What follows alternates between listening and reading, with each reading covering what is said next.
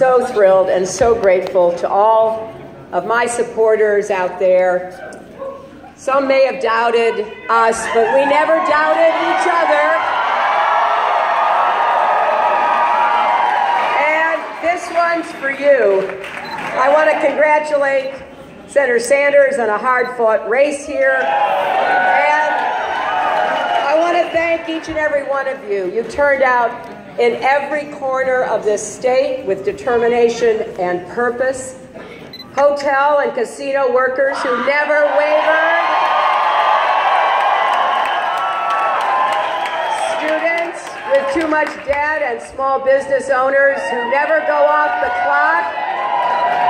Tens of thousands of men and women with kids to raise, bills to pay, and dreams that won't die. This is your campaign, and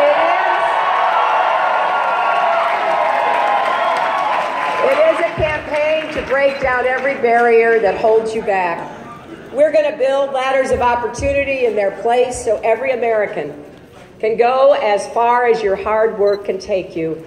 And to the thousands of volunteers and organizers who work so hard in this state.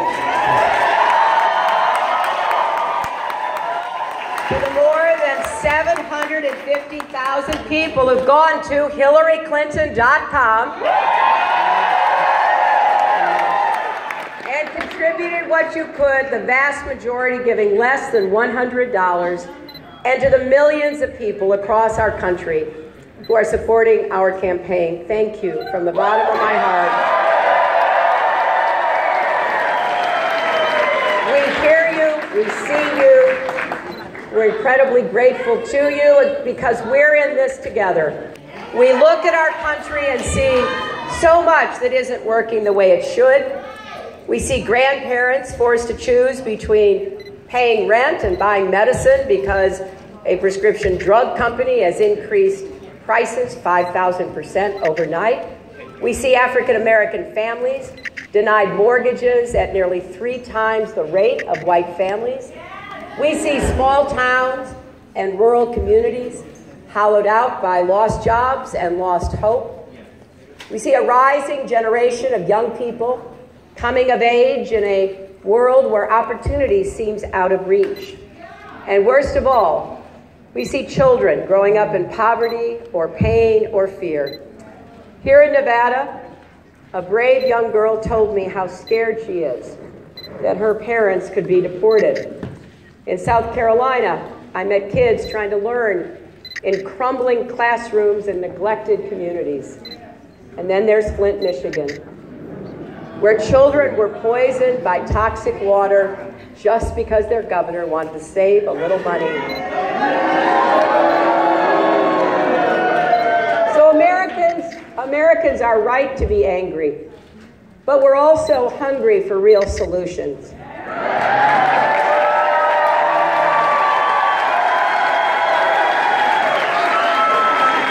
In the campaign, you've heard a lot about Washington and Wall Street. We all want to get secret, unaccountable money out of politics. That starts with appointing a new justice to the Supreme Court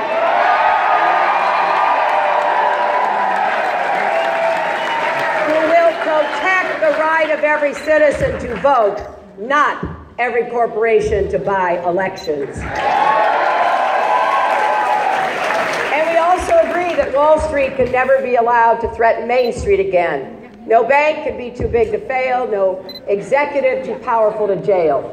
But if we listen to the voices of Flint and Ferguson, if we open our hearts to the families of coal country and Indian country, if we listen to the hopes and heartaches of hardworking people across America, it's clear there is so much more to be done. The truth is, we aren't a single-issue country.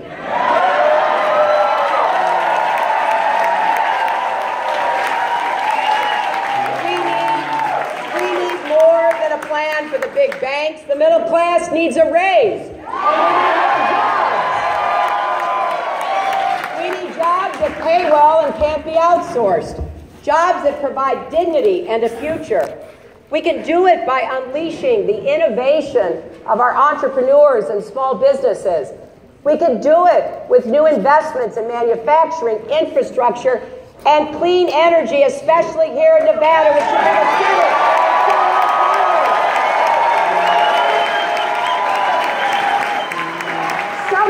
Some country is going to be the clean energy superpower of the 21st century.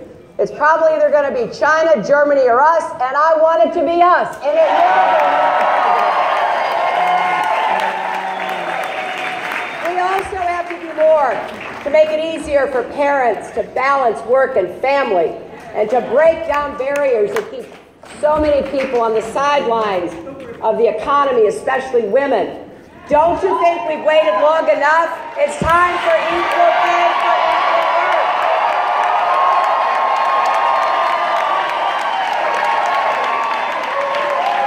And don't you think it's time to face head-on the reality of systemic racism and invest in communities that have been left out and left behind?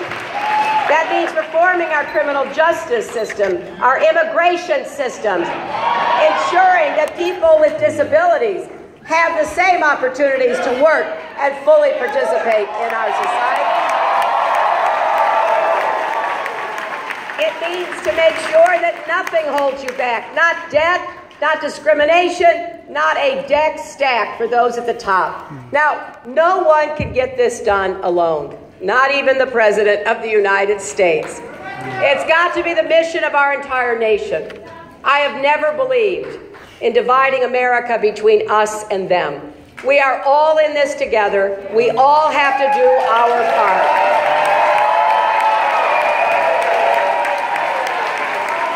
So let me say this to the men and women who run our country's corporations. If you cheat your employees, exploit consumers, pollute our environment, or rip off taxpayers, we're going to hold you accountable. But if you do the right things, if you invest in your workers, contribute to your communities, help build a better America, we're going to stand with you. We're going to go into the future together. We need more jobs. We need more opportunity. And I want to say this to all the young people out there. I know what you're up against. If you left college with a ton of loans, it's not enough just to make college more affordable. You need help right now with the debt you already have. That's why I have a plan to cut your interest rates and cap payments so you never have to pay more than you can afford.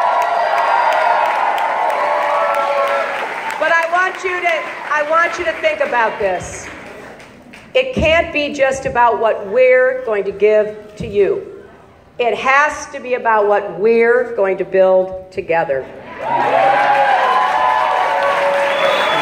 Your generation is the most tolerant and connected our country has ever seen. In the days ahead, we will propose new ways for more Americans to get involved in national service and give back to our communities, because every one of us has a role to play in building the future we want. Washington is never going to have all the answers, but for every problem we face, somewhere, someone in America is solving it. And we need you to be part of that exciting journey we can make together. We need the community activist who decides to run for school board, the entrepreneur who stays and builds instead of leaving a hometown that has seen better days. We need the millions of teachers and nurses, police officers and firefighters who get up every day and do quiet, heroic work to make our country a safer, fairer, better place. It's going to take each of us working together, growing together, looking out for one another and lifting each other up. Because there is a basic truth about America. It's something that Bill and I have been the beneficiaries of, that we have tried to contribute to and do all we could to continue. America can only live up to its potential when each and every American has the chance to live up to your potential too.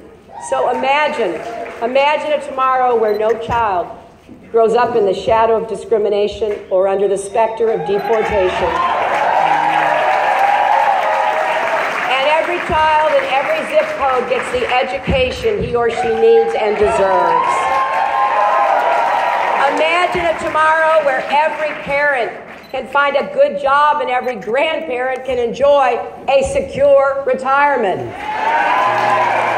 Where small businesses thrive and big businesses play by the rules and give more back to the country that has given them so much.